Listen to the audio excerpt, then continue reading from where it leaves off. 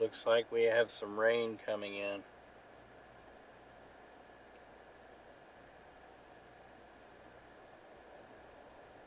Nothing severe, just rain. You can see there's sprinkles on the windshield. The specks of dirt. This morning we're live at Anchor Island Coffee, talking about Pride Week event or Pride events. This is Pride Month, and as it is getting ready to rain, maybe my gear is tuned in, but it's in the car still. Wait till it's time to go to actually set up and do it. I don't know, maybe we'll be inside, but this corner is interesting. This is some of the businesses here. This is Troost Avenue, which is undergoing revitalization. Some might say gentrification, but it's better than what it was. Well, we are live here, so let's go in. I've decided to try a cappuccino this morning.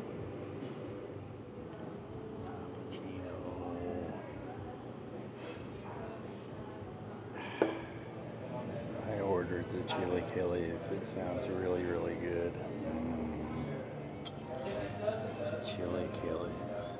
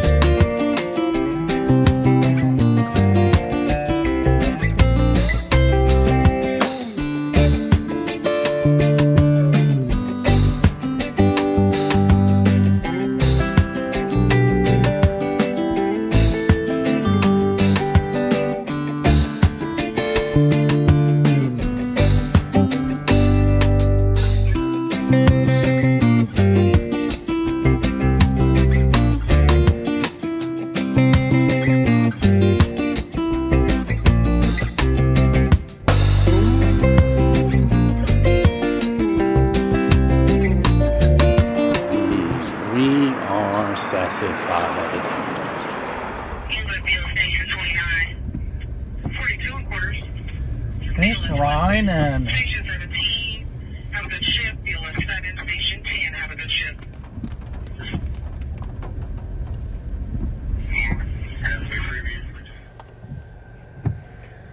The rain has caught up with us.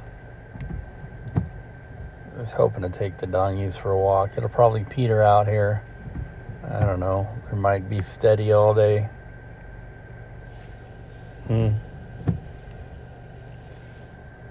We got rain. Rain. Come on, donks. Come on, Stell. Today we're braving the raindrops, trying out a place I haven't been to in a while. Wagon Trail here in North Kansas City. Come on, doggies.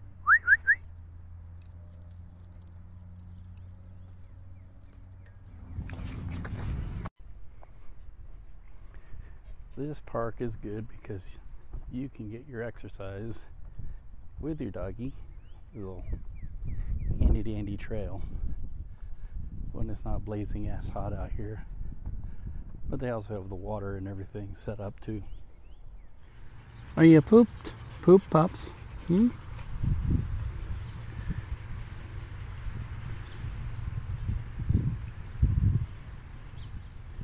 Dogs. Oh, I think they're ready to go.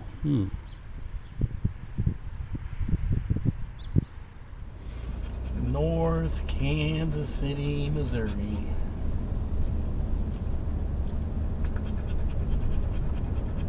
This town didn't exist, I think, before the 1920s. I could be wrong, but I think it was pretty much founded as sort of a blue-collar working town around the railroad yards and what is it? Swift Trucking and Armour Meatpacking. And this street, cross street here, is Armour, and we are on. That's the street we're on. We're on Swift, Armour and Swift, and then the main street. One of the other main streets going north-south is called Burlington, although I think to everyone else it's known as Oak Street. It's also the way the Jefferson Highway came through, and it sort of kind of zigzagged through here, actually. Well, for the most part, it was straight. This is the Jefferson Highway, and then it crossed over on 14th Street. And just give a little tour. And if you're hearing what sounds like a steam engine, there's ghost engines all around operating steam, like in the 1920s. No, actually, it's Jimmy here panting and sharing his bad breath with me. Right, Jimothy? You know, diabetes is rough on a dog. Rough. And he doesn't take him long to get winded and overheated. Even though today is a pretty temperate day. It says 75. But, you know, even at that, when the sun comes out, it burns you, bakes you, and the sun is coming in and out between the clouds. The humidity is high. All right, this is where Jefferson Highway would make its turn. I wish the city would mark the highway somehow, some way, and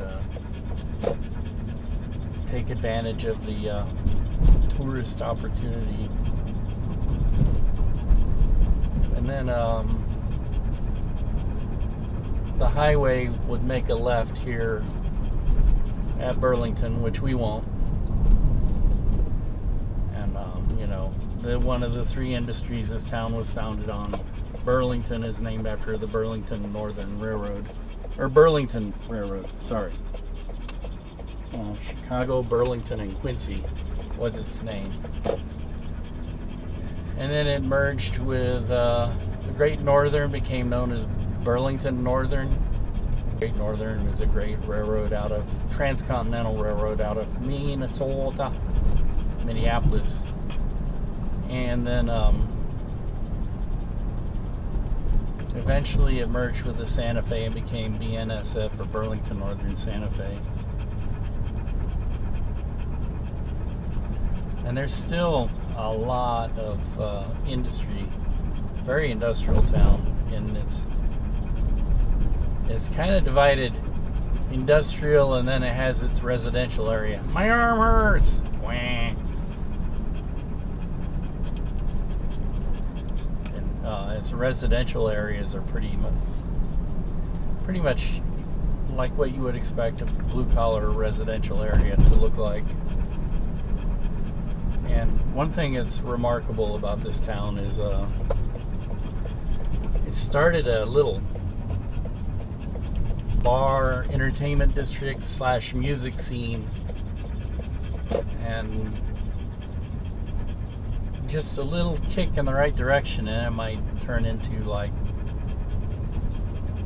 something that might be better than Westport. And what would be great is if you could have Westport without the problems.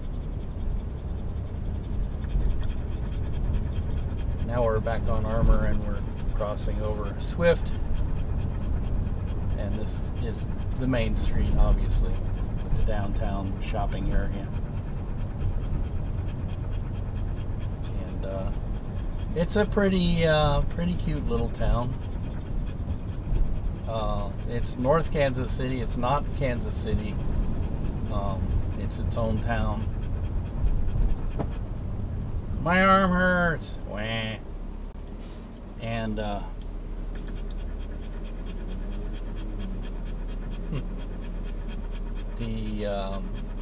thing about this town is it's not really big either. It seems like it's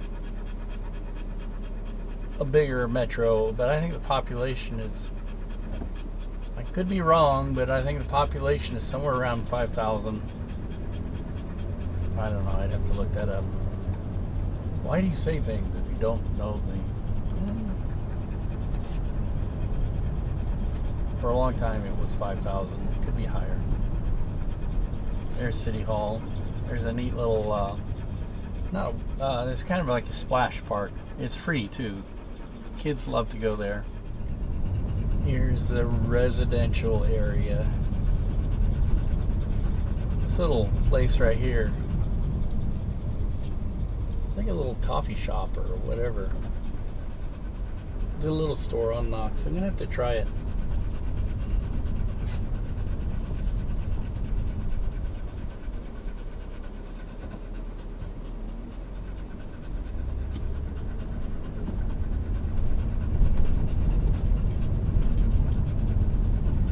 I've been in there once before, but not to sit and enjoy, so I'm going to do that sometime.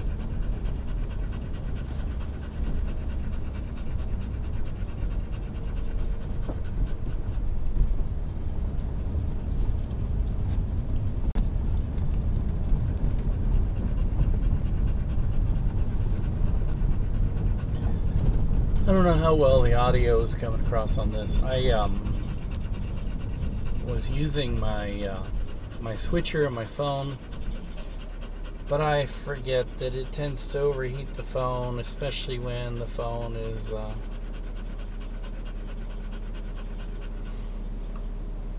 now I can try it.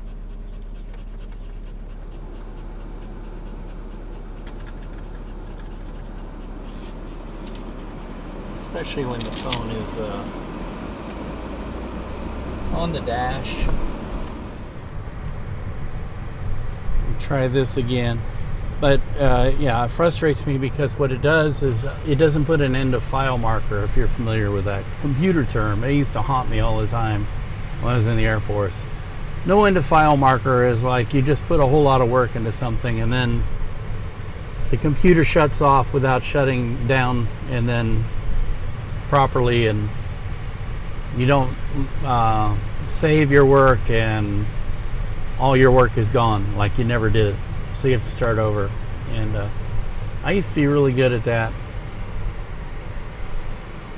It was very frustrating because I might work on a project for a week and then one day the thing would shut down. There'd be no file, there'd be a no end of file marker, which means that week's worth of work would be kaput. I guess I should learn how to just stop and start a couple of times so I don't lose all of it, but you forget. Anyway, that's one beef I have with Top Director. It needs to be able to have some sort of emergency backup like more sophisticated programs do these days, to where when your phone quits because it overheats, it'll save save the project for you, or at least give you a backup file you can pull down. Even if you only lose just a little bit of your work, it's better than losing everything. But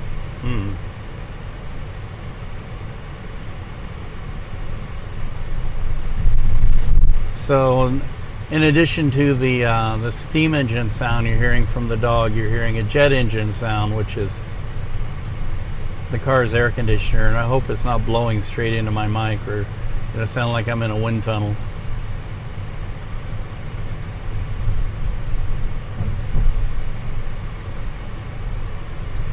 Anyway, we're back on the Jefferson Highway, and we're gonna kind of follow it a little into crossover from North Kansas City into Kansas City.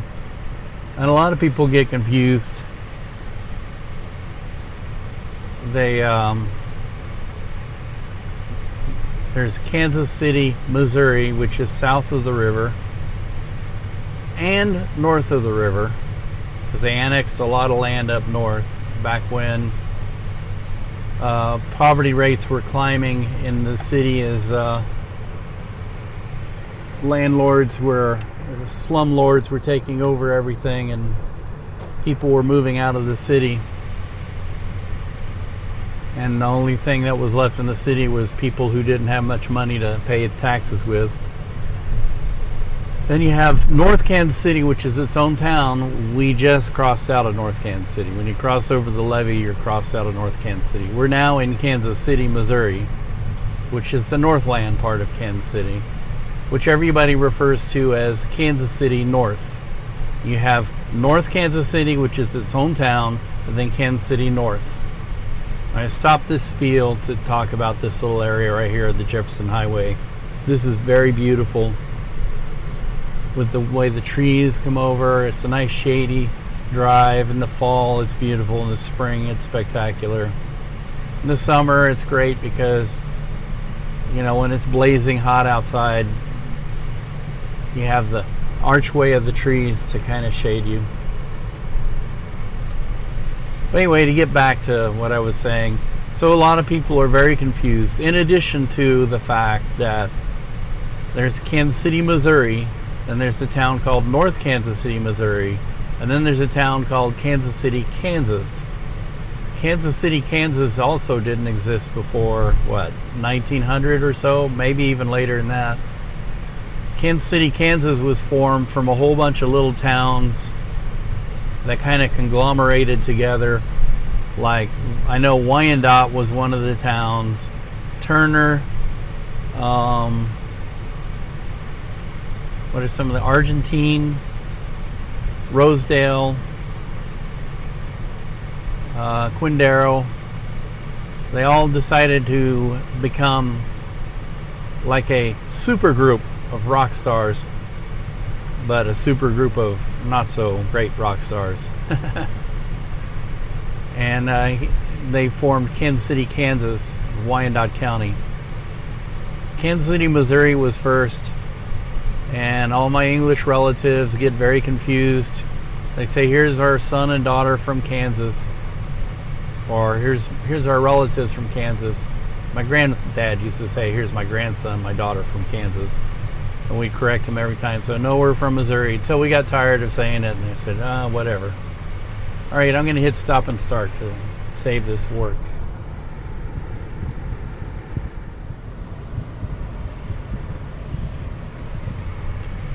So like I say, this is Kansas City, Missouri. This is North Oak. This is the Jefferson Highway, an old highway that existed back before they started numbering the highways. They gave them names, and they called them auto trails. And it was part of the Good Roads movement, which was actually started in the 1870s by people who rode bikes, because the hobby of bicycle riding was becoming very popular in the cities in the era before automobiles. But you would get to the city limits and all the roads would disappear, and all that was left were the farm roads, which were essentially dirt roads or worse, mud tracks, trails. So they started the Good Roads movement, and when the automobiles came along, it took over, and people got real tired of getting to the edge of the city and finding that the only way a road was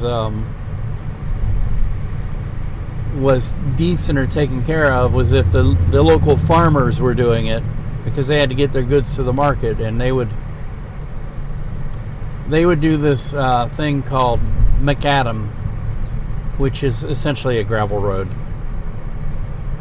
and that's about the best a road would get. And if the farmers didn't really care about it, then you had hardly anything. You might not even have roads, because a lot of farms would just go right up, their fence line would go right up to the property line, and then the next property would begin. So there was a great desire to petition the federal government to take it over, standardize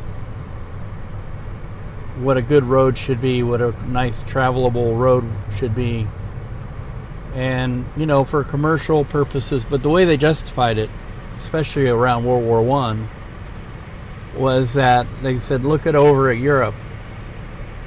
They've had good roads since the Roman Empire, and armies use those roads to march back and forth.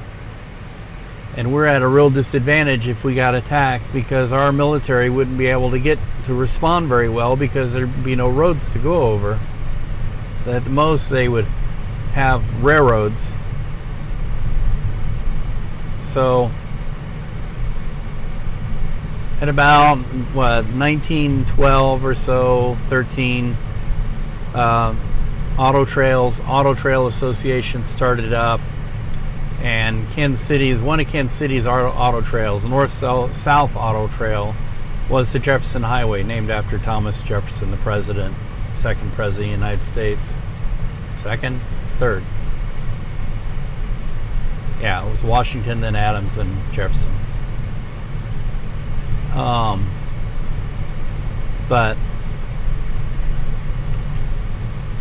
this road, which incidentally is considered an international road, went from Winnipeg, Canada to New Orleans, Louisiana, or Pine to Palm was its moniker.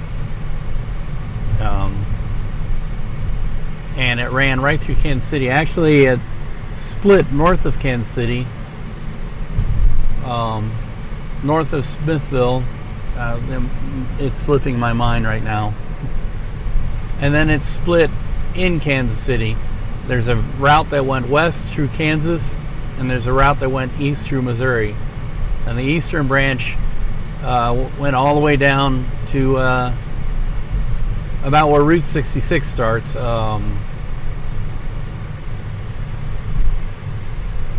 And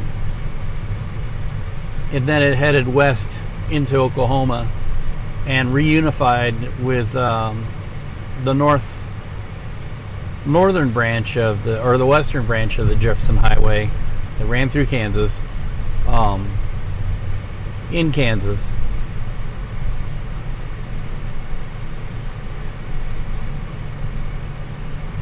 So it's kind of like Kansas City's Route 66, but pre-66, and it's it's an older route. Didn't last very long, roughly about 9-10 years, and that's probably why a lot of people haven't heard of it.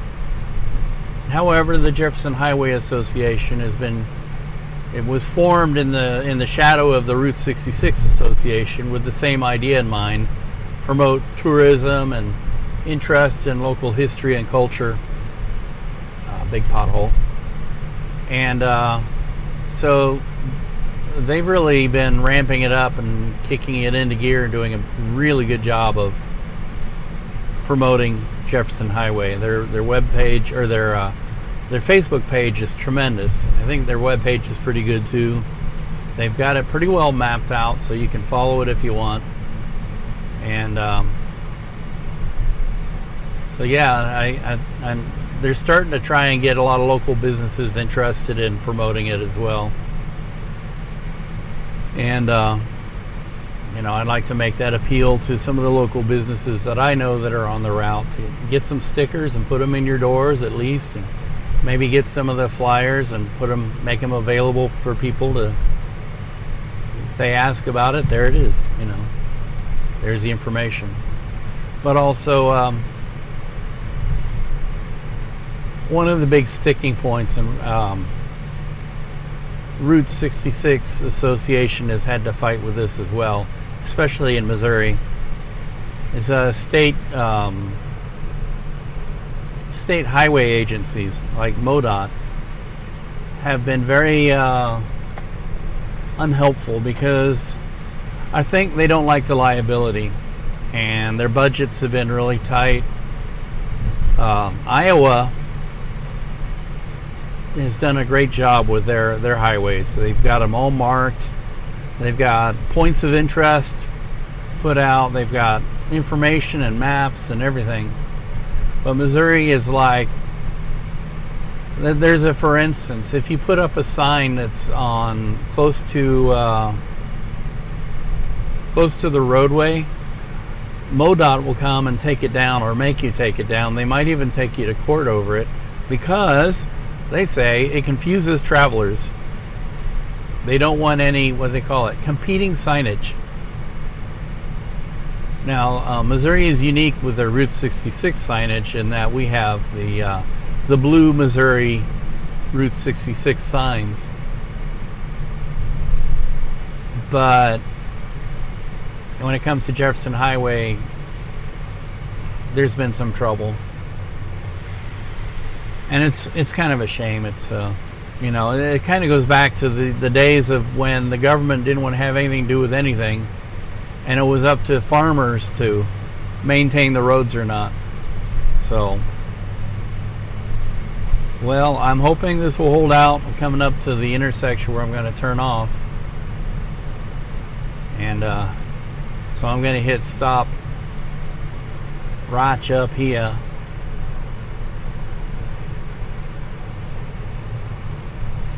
So, woohoo!